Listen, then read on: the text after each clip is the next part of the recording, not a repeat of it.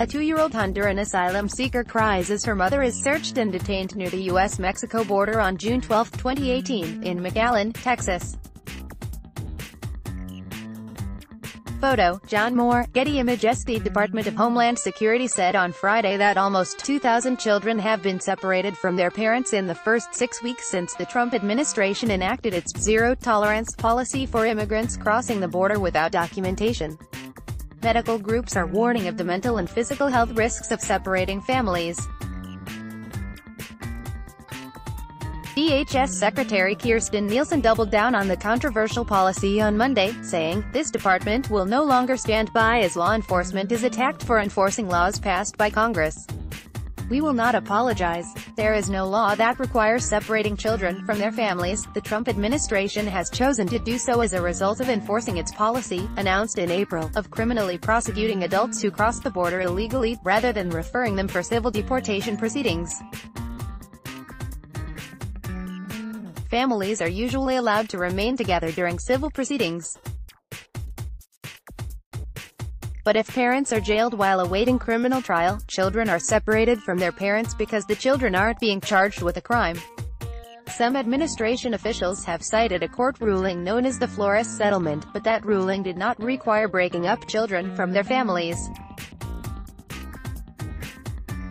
The government has 3 options under Flores: release families together, pass a law that would allow for family detention, or separate the families.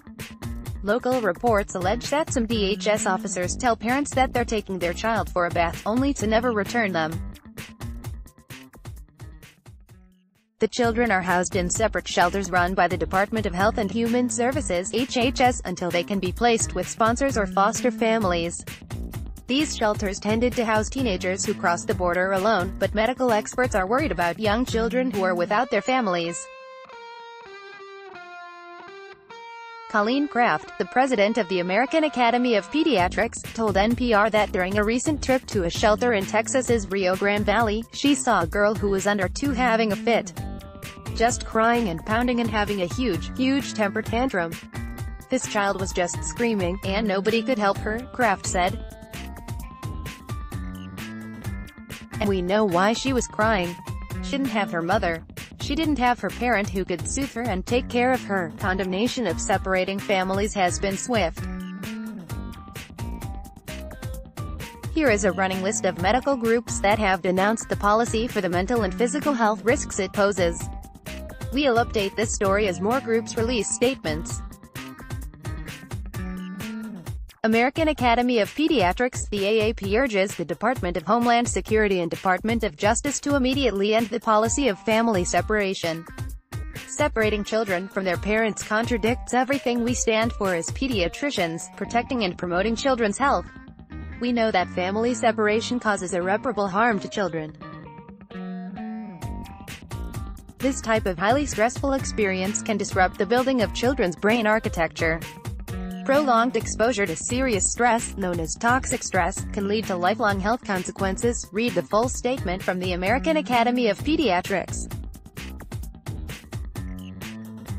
American College of Physicians, childhood trauma and adverse childhood experiences create negative health impacts that will last an individual's entire lifespan. Separating a child from his or her parents triggers a level of stress consistent with trauma. Families seeking refuge in the U.S. already endure emotional and physical stress, and separating family members from each other only serves to dramatically exacerbate that stress. Read the full statement from the American College of Physicians.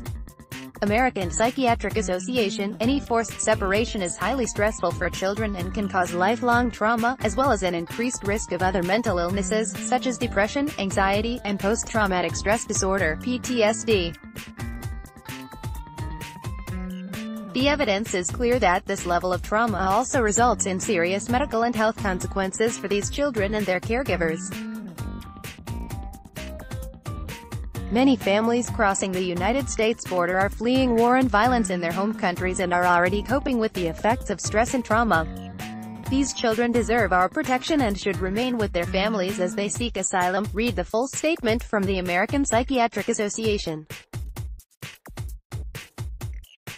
American Psychological Association. Psychological research shows that immigrants experience unique stressors related to the conditions that led them to flee their home countries in the first place. The longer that children and parents are separated, the greater the reported symptoms of anxiety and depression for the children. Negative outcomes for children include psychological distress, academic difficulties and disruptions in their development. Read the full statement from the American Psychological Association. American Public Health Association. As public health professionals, we know that children living without their parents face immediate and long-term health consequences. Risks include the acute mental trauma of separation, the loss of critical health information that only parents would know about their children's health status, and in the case of breastfeeding children, the significant loss of maternal-child bonding essential for normal development. Parents' health would also be affected by this unjust separation. More alarming is the interruption of these children's chance at achieving a stable childhood. Decades of public health research have shown that family structure, stability and environment are key social determinants of a child's and a community's health. Read the full statement from the American Public Health Association. Advocates stress that elected officials need to hear from people who disapprove of this policy. The ACLU has a script you can use to call your congressperson. You can also donate to local groups including the Refugee and Immigrant Center for Education and Legal Services, RICES, the largest immigration legal services provider in Texas, and of course, the ACLU. Sign up for our newsletter to get the best of tonic delivered to your inbox.